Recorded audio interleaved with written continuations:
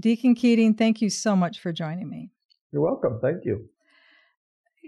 I have to ask, we have been friends for so long, and you have been such an incredible spiritual guide for so many, including myself, for so long. And you've always made a point of reminding me in particular, to live in the present moment. Where are you in this moment? And I have to tell you, this moment, oh my goodness, what a mystery. Where we are at, not only as individuals, but the world. It's extraordinary, isn't it? Yes, and the big common experience, of course, is anxiety and vertigo. Might even say spiritual vertigo, because all of our idols are being confirmed as empty, and everything we clung to has been taken from us. We might say what we cling to is the comfort of ordinary expectation.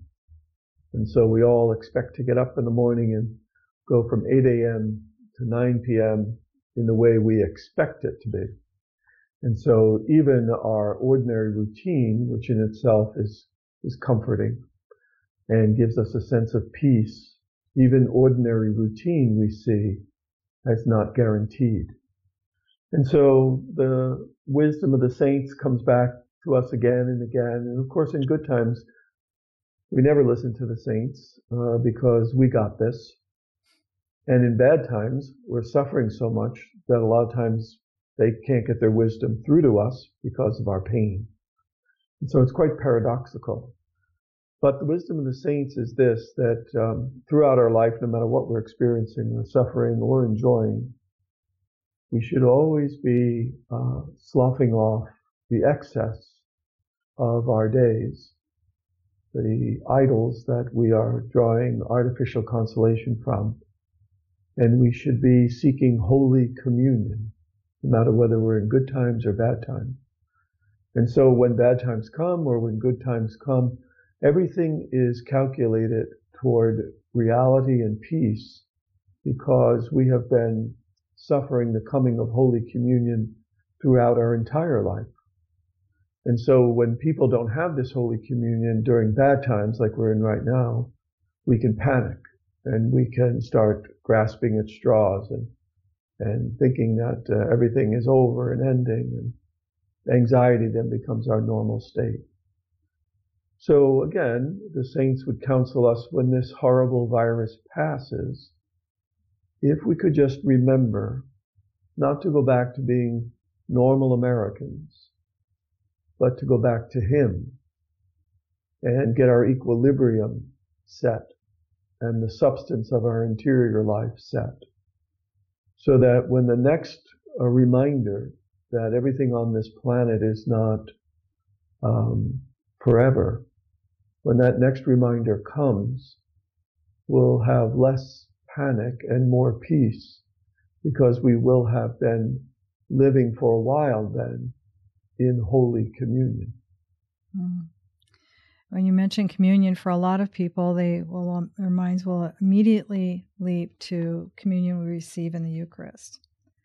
And that is not available to most of us now.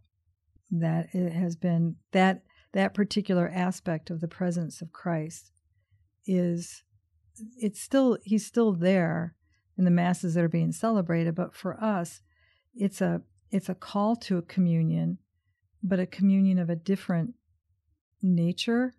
Would that be the right way to say it? Yeah, it might even be a time of us to be in solidarity with prisoners, with those who are street people, with the sick. As we all know, some of our relatives are in hospitals now and we can't see them. They can't see us.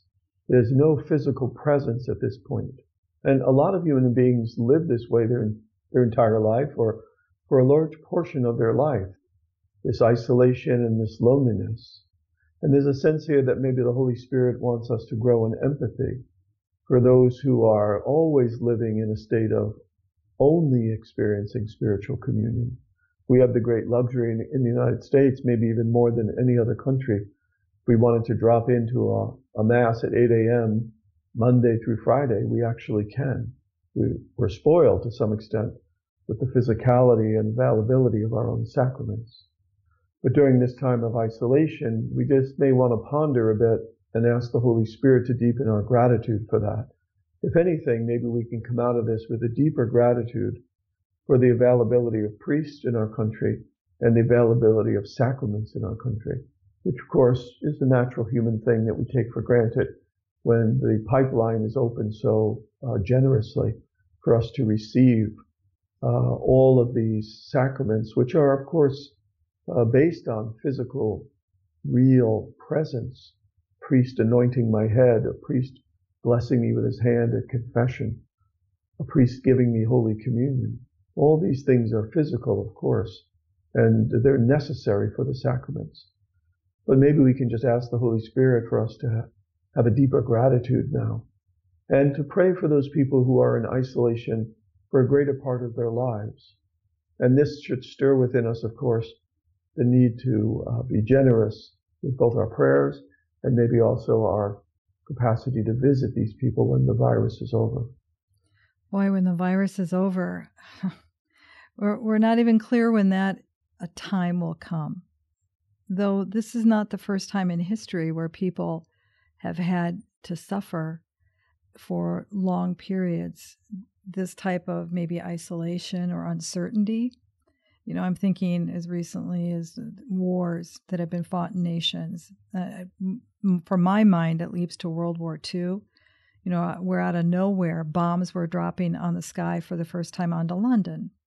You know, and their worlds were, it's the world of Carol Houselander, the great spiritual writer, who, you know, one day the house next to you could be bombed or your flat, and the uncertainty, and children were sent away, and so many other things. But yet that period, you know, you go back even further and you have World War I, where on the land, in the land of all the great saints in France, you have trenches and mustard gas and destruction. And yet those periods, they came and they went. And it's kind of compelling, don't you think, in some ways, that for this generation, and I put myself in that, some of us may want to leap and say, well, this must be the end times because this is so bad. Or is this a major sign?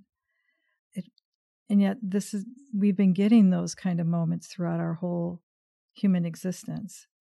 What would you say in that for those who feel that this is it, this is the end?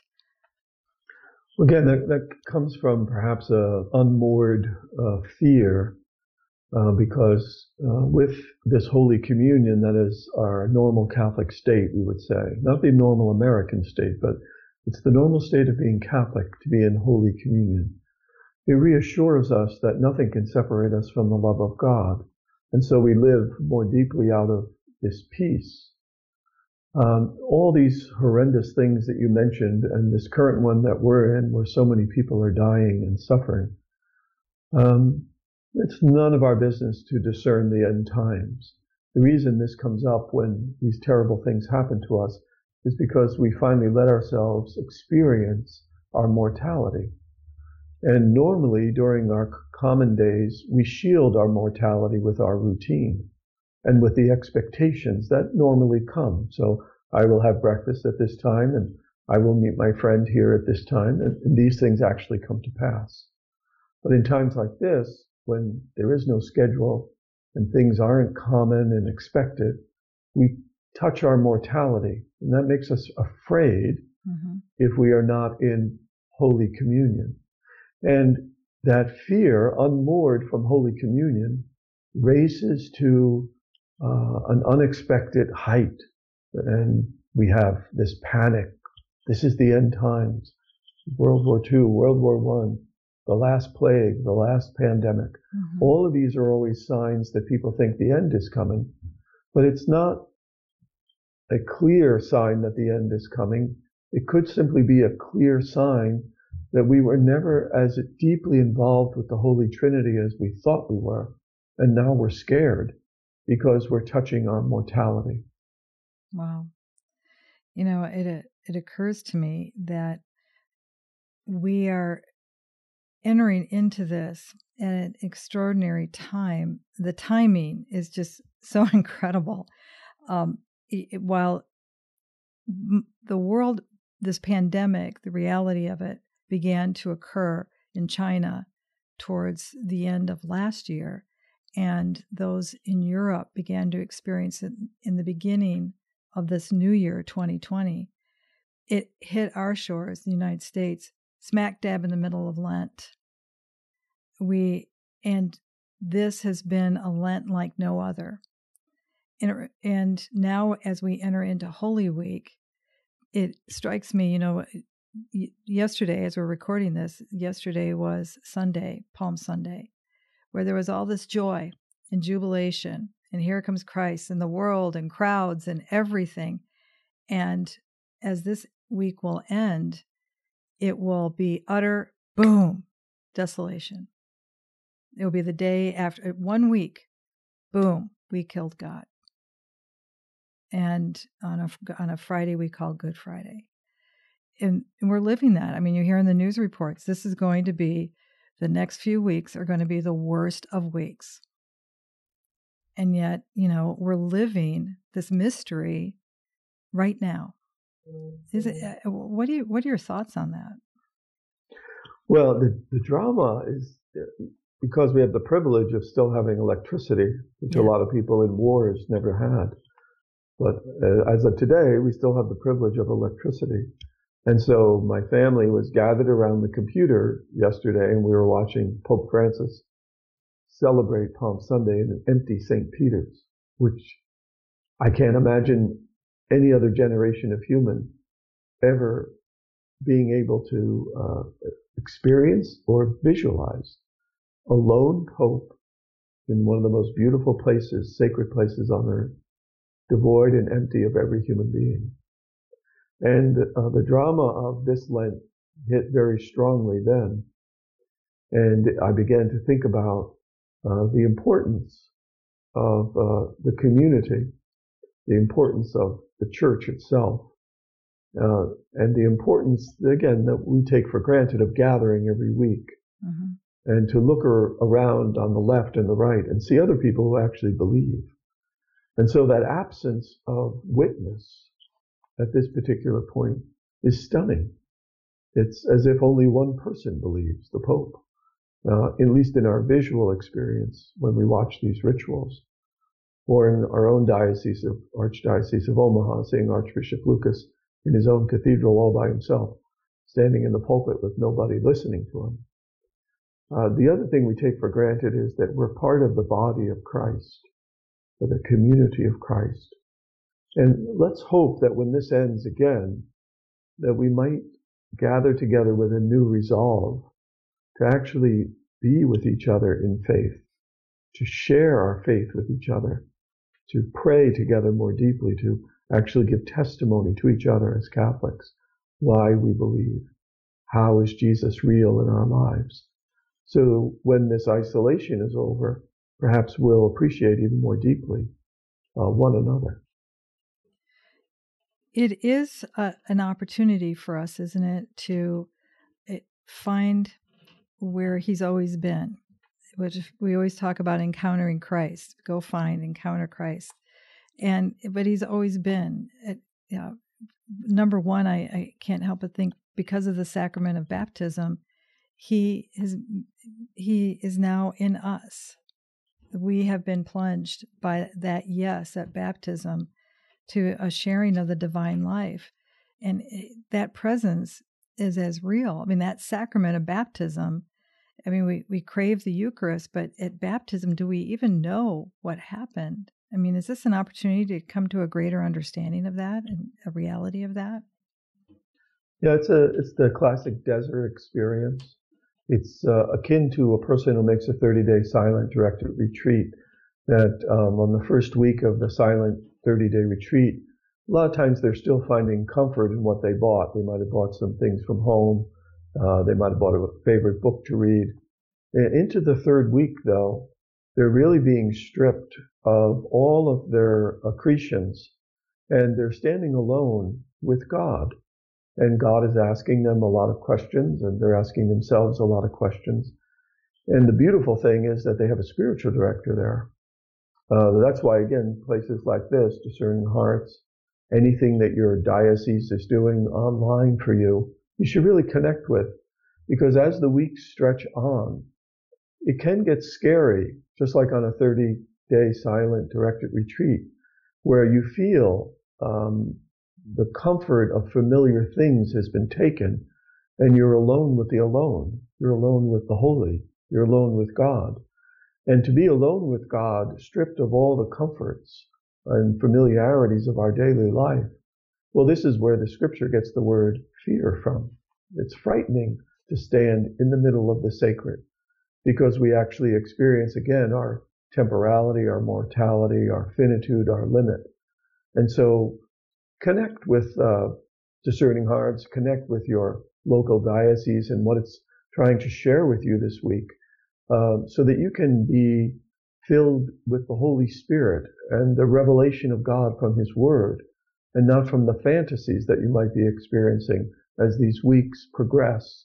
The one thing you don't want to do is stay alone in your fantasies, in your daydreams. So you want to connect with the Word of God, electronically if you can.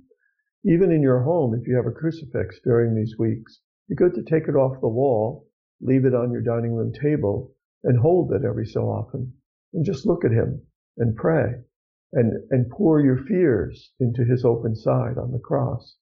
He wants to receive everything. As everything is being taken from us, He wants you to know that He will never abandon you.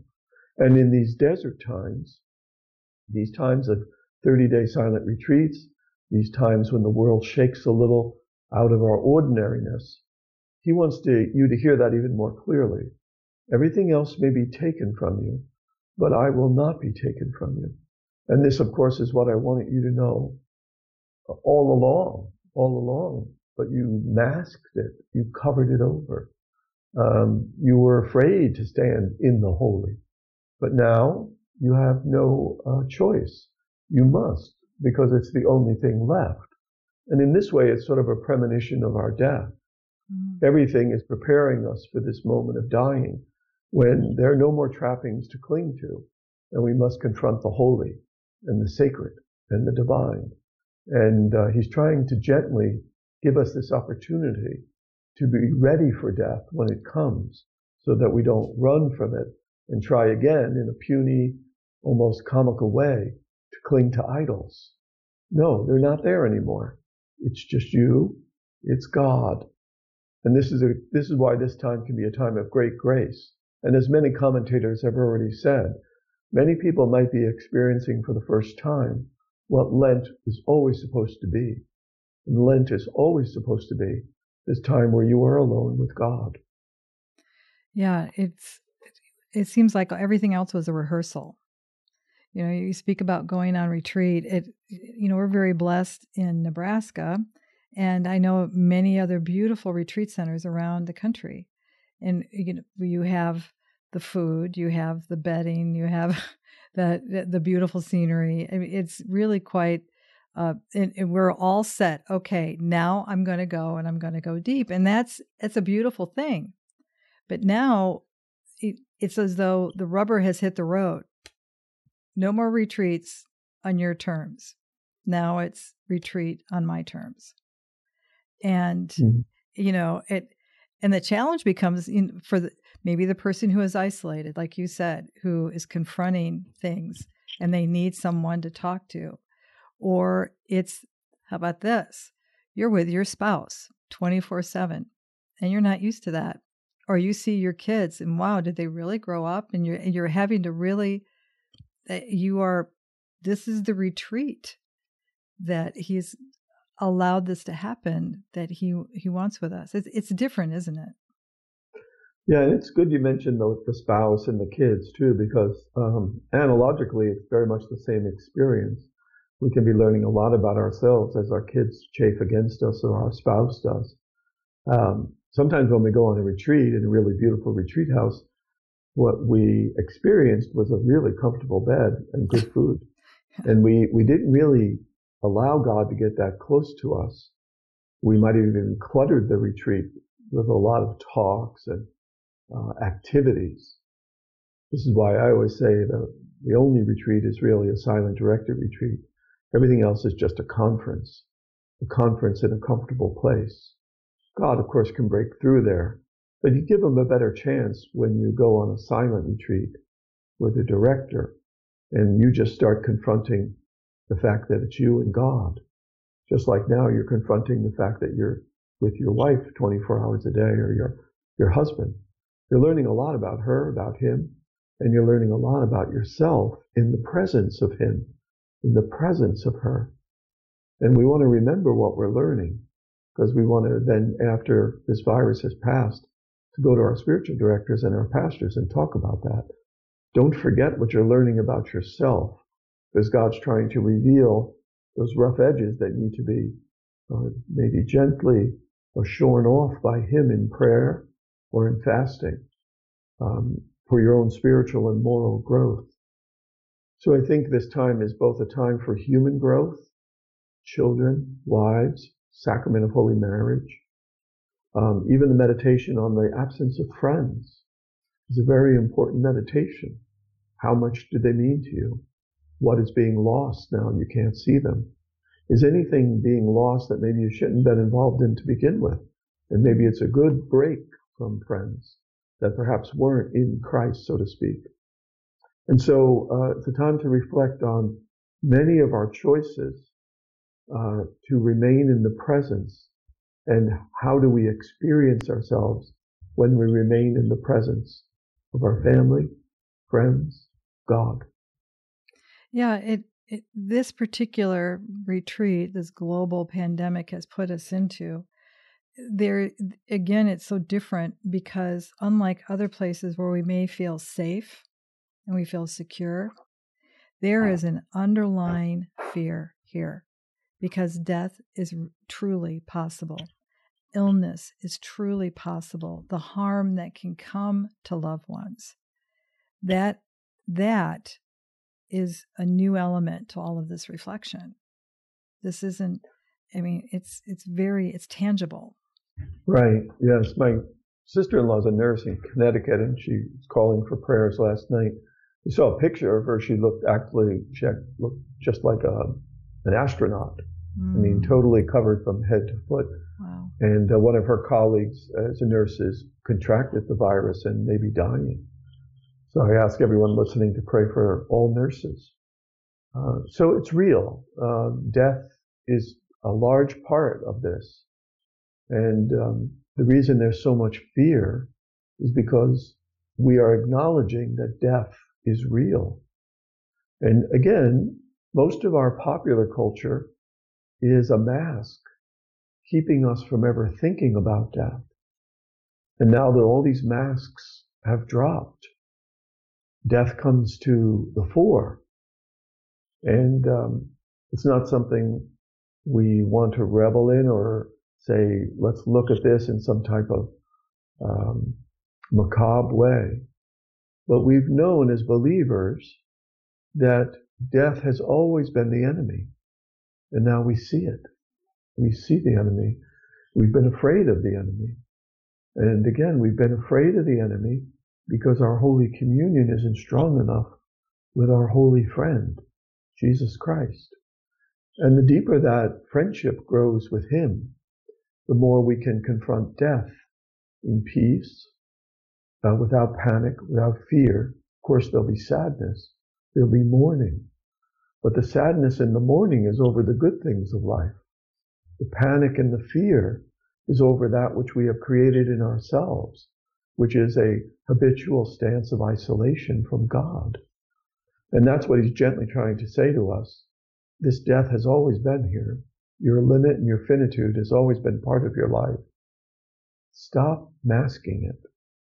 And let's look at real life. And it's okay to look at it with me. That's why I came. So that you could not be alone when you look at it. That's what we call salvation. You're looking at it from the stance of communion with Him. That's how the saints die in joy and in peace. So push against the fear and choose the communion. That would be the theme of this imposed retreat, I would say. Well, Deacon Keating, I'm hopeful that you will join us in the days to come as we're moving towards Holy Thursday, Good Friday, Easter, and beyond all that. I think this has just been, I'm sorry you're in isolation, but on the other hand, is it wrong for me to be happy that we have this time with you? And I'm glad for your beautiful wife, Marianne, too, that she has this opportunity to rest with you at home. And so I hope you'll be able to come back and talk with us some more. Sure, thank you. And just encourage everyone to listen to what the government is saying. I know there's some agitation that people are wanting to eagerly get together and worship in groups. And the beautiful thing about our faith, Jesus is the Logos, which means in Greek reason. Beautiful thing about Catholicism is it entrusts itself to reason. And we have to meditate on that a little bit too. What the government is asking is reasonable because it's basing its assessment on knowledge. Jesus is knowledge. Jesus is reason itself. And so when reason begs us to do something, we're actually being faithful to God. When you're reasonable, you're faithful to God. And it's very reasonable now to stay away from each other, or many more will die. And so don't agitate bishops and priests to have gatherings together. It's unreasonable. And therefore I would say it's unfaithful. Mm-hmm. The Holy Spirit is with you. Where two or more are gathered, I am in the midst. And many people are in their homes with two or more. So He is with you. But let's maintain the connection between faith and reason. That was a very reasonable thing to say. Thank you so much, Deacon Keating. Thank you.